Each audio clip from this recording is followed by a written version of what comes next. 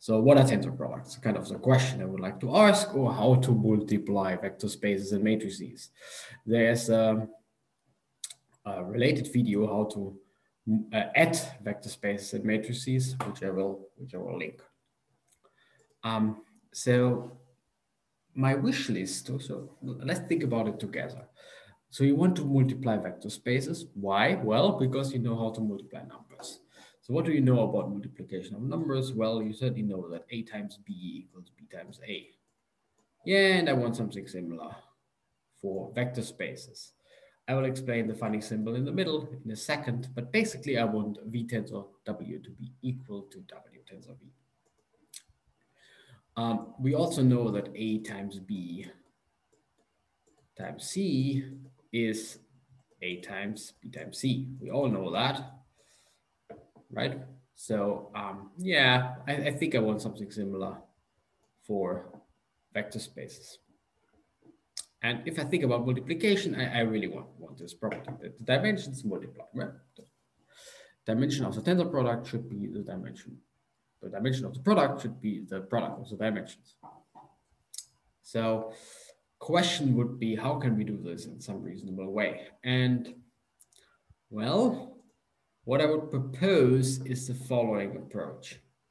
So I want to think of anything I multiply is basically a multiplication table. So I multiply a times b, and it's basically given in some multiplication table. Maybe I have a c here, so this is ab, ac, right? Multiplication is always something two-dimensional, a grid-like thing. If you multiply 3 with 4, what you should get is, well, you should get 12, right? So it's a multiplication-like table. And that's exactly what I propose. Well, it's not my definition. So how tensor products work. So in order to tensor two vectors, let's say I have a three-dimensional vector in R3, and I have a two-dimensional vector in R2. So all I would propose is, remember that I want to end up with something six-dimensional, because 3 times 2 is 6. I want to end up with a vector with 6 entries. So just do the same thing. Just keep this multiplication table in mind and do exactly the same. You put your vector here, and you put the other vector here, and just multiply the numbers. 1 times 4, 1 times 5, and so on. Collect them in the vector, and that's what you get, right? 3 times 4 seems to be 12. Yeah, here you go, 12. That's all I want to do. That's all I want to do. Okay, and you can really multiply vectors. You can multiply bases, right? So all of you know that the basis of R3 is given by those 3 vectors. And the basis of R2 is given by these 2 vectors.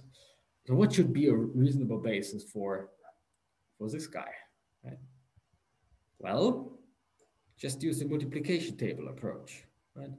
First vector, second vector, third vector times first vector, second vector, first vector, second vector, first vector, second vector, and by construction, you get exactly one non-zero entry, right? Because you just multiply the numbers, just ranging in this matrix in this grid-like fashion. Here's another one, here's another one, here's another one. And that's it. So I just told you how to multiply vectors, right? Just think of multiplication. How would you multiply elements diagrammatically? That's what you would do. Just do the same for vectors. It's not so complicated. So let's go through my checklist. Does this actually work?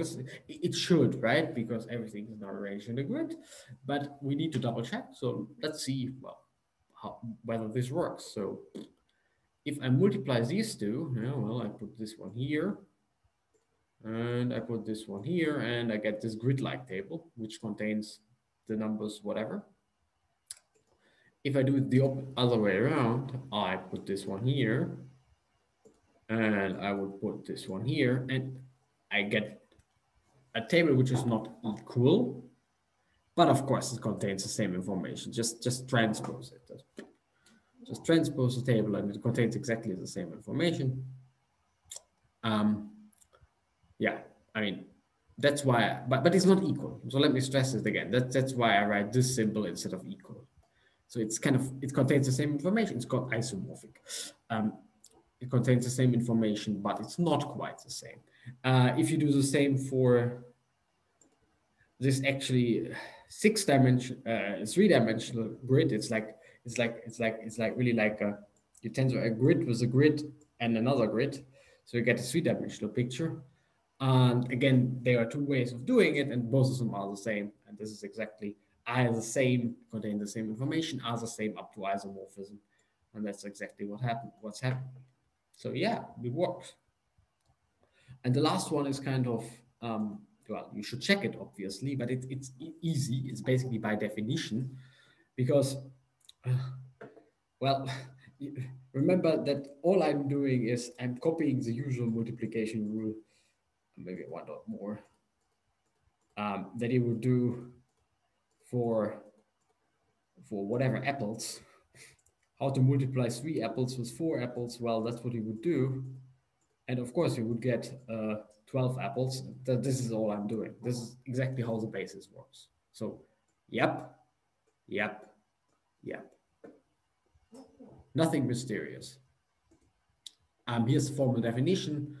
You can stop the video and read it. It's not so important. Basically, you create a new vector space where your basis vectors are now the elementary matrices, right? The ones that come out of the multiplication table rule. That's it. Okay. Yes. So how to multiply matrices? I told you now how to multiply vectors, vector spaces. We're just putting vectors on a grid and creating matrices or tables out of vectors. So how can you actually now multiply matrices? You play exactly the same game.